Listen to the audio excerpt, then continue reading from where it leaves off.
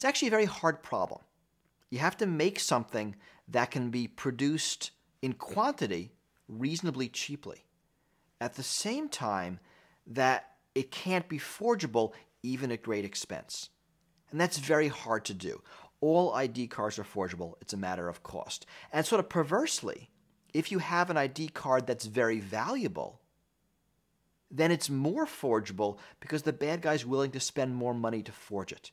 So as you make an ID card more general purpose, more authoritative, more useful, you make it a more attractive target, which makes it more likely to be forged because it's more valuable once forged. I mean, there's always an arms race between attacker and defender in any security system, and forgery of ID cards is certainly one of them. The problem is the bad guys have an advantage.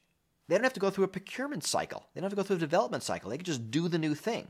If you want to come up with an anti-forgery mechanism, you've got to develop it, you've got to test it, then you've got to put it into the stream, and it might be a couple of years before it shows up in actual ID cards. By then it's 2 years old and the bad guys are already ahead of it.